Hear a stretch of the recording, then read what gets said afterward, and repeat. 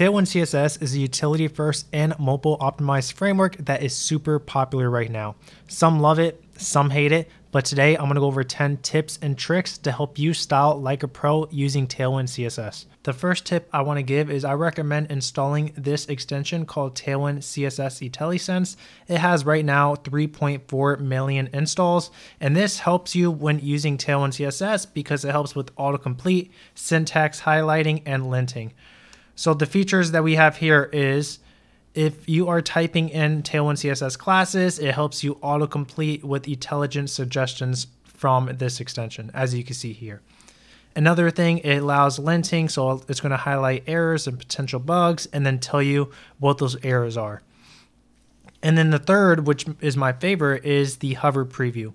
So if you hover over a class in Tailwind CSS, it tells you the CSS style for that specific class. So let's go to a page real quick. And when you want to type Tailwind CSS code, you just have to say class name, and then you could start doing these styles right within your JSX or HTML file. So for this, we could have text red 500. And as you can see, if you highlight over it, it shows you a hover preview of what you just typed. You can also do like a text of 3XL. And then as you can see, it's giving you the font size of 30 pixels or 1.875 rems, and then the line height as well. So that is the hover preview. And then also they have the autocomplete preview and the linting preview. So this is the first recommendation. If you even start coding Tailwind CSS, like I said, highly recommend before you even start using Tailwind. The second topic I want to go over is the responsive design. So using responsive utility variants inside of Tailwind CSS is very simple to do. So if you have a regular CSS file, you usually do an @media and then do the query and then specify the minimum width or maximum height. For this, there is 3 ways you can actually do responsive designs, and we'll go over all 3. So the first one is the default variables and values. So right here off the bat, you see in the docs, we have a breakpoint prefix, and they give us the default values of small, medium, large, extra large, and 2XL. And then they match up with the minimum width of 640, 768, 1024, 1280, and 1536 pixels. They're all pixels. And by default, Tailwind CSS is a mobile first framework. So all you have to do here is if we want the text to be 3XL on all screens, you do not have to put any media query in front of text 3XL. So the text is going to be a font size of 30 pixels on all media query screens. Now, if we put SM and then we put text 5XL and you hover over it, you're going to see that on screens that have a minimum width of 640 pixels and more, the text is going to be a 5XL, which is a font size of 48 pixels or 3 rem. We could change this from small and we could just put large. And if you hover over large, now on screens that have a minimum width of 1024 pixels and more, it's going to show a text of 5XL. Instead of using the default breakpoint prefix, we can actually customize those prefixes and use whatever you want. As you can see here in the example, we could customize the theme inside of the tailwind.config.js file. And the example shows they use tablet, laptop, and desktop for these specific pixel sizes. So what we could do here is we can copy the screens object, go inside of our Tailwind config file, and inside of theme, we could paste it right here. And as you can see, instead of using SM for small media query, we use tablet. Instead of mid-size MD, we use laptop. So this is customizing it if you want to keep things more organized and easier for your developer experience. So for example, now I am going to real quick just shut my server off and then just run it again to make sure all the changes were inside of the Tailwind config file. We are going to go to the home page. And now, instead of using SM, we could use tablet. And then we could say text 3XL. And then if we hover over it, it's going to show us that they have a media query with a minimum width of 640 pixels and more. It's going to show a text of 3XL or 30 pixels. You could use the laptop or desktop as well. So this is an easy way to actually customize your breakpoint prefixes. The third and final way to use media queries to your advantage inside of Tailwind is by using arbitrary values.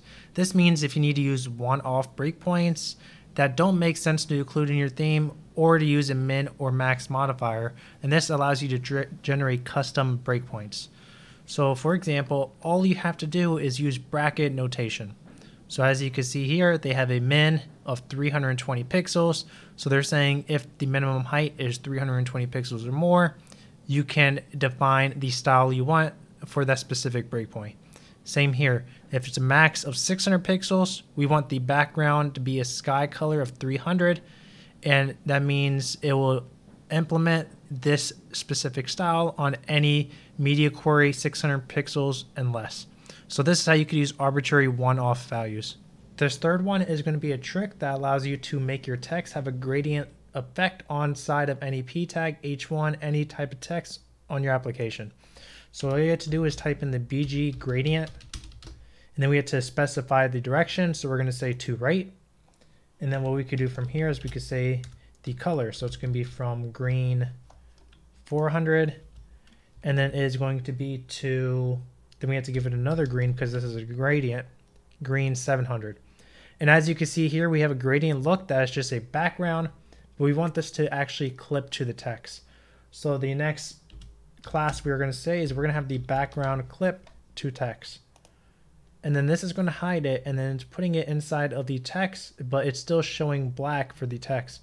So what we have to do here is we have to make the text transparent. So text transparent. And then as you can see here, it gives a cool gradient effect. Let me make the font bold so you can see it better. So font's bold. And then as you can see here, we have a green gradient effect. And all you have to do is change the colors. You could change this to blue 700. And then we get a green, a bluish gradient effect on the text. Some people don't like Tailwind because all of the styling is done inside of the JSX or HTML file, and they feel like it's just too messy and hard to read. So if that is you and you actually do want to use a CSS file, you actually can.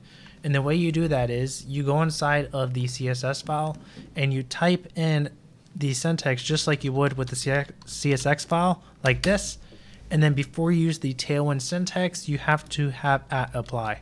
So now this allows you to actually type Tailwind CSS syntax inside of a CSS file.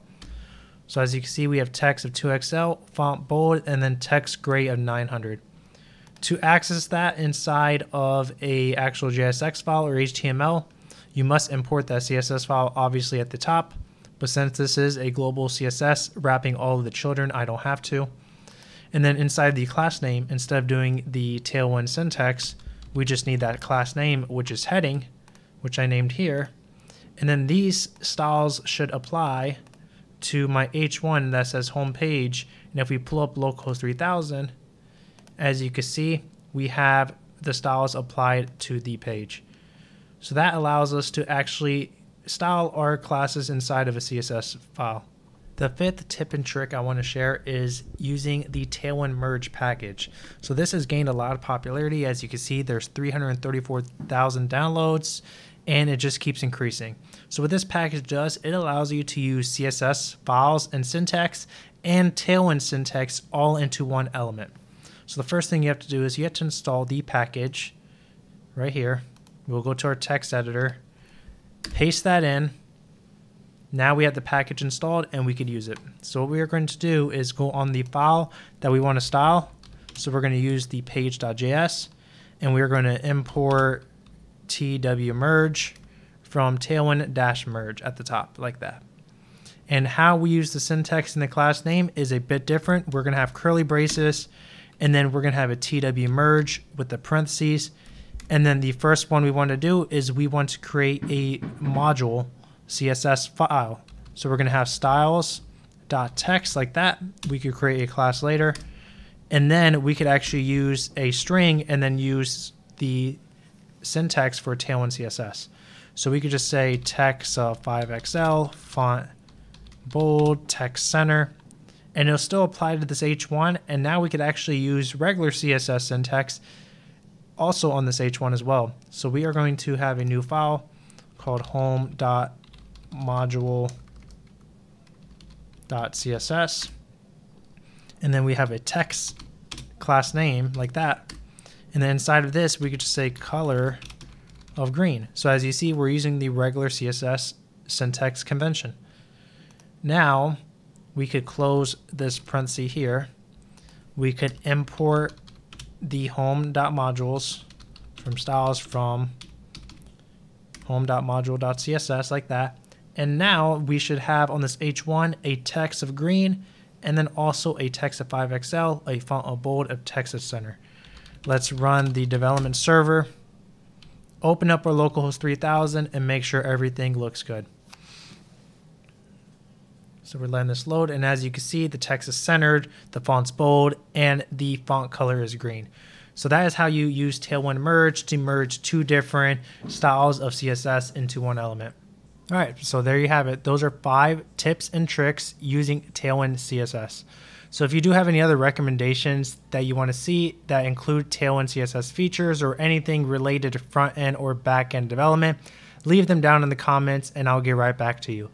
Other than that, hit that like button and also subscribe for more and hit the notification bell to stay notified with any new videos that come out on my channel. But other than that, happy coding and have a great day.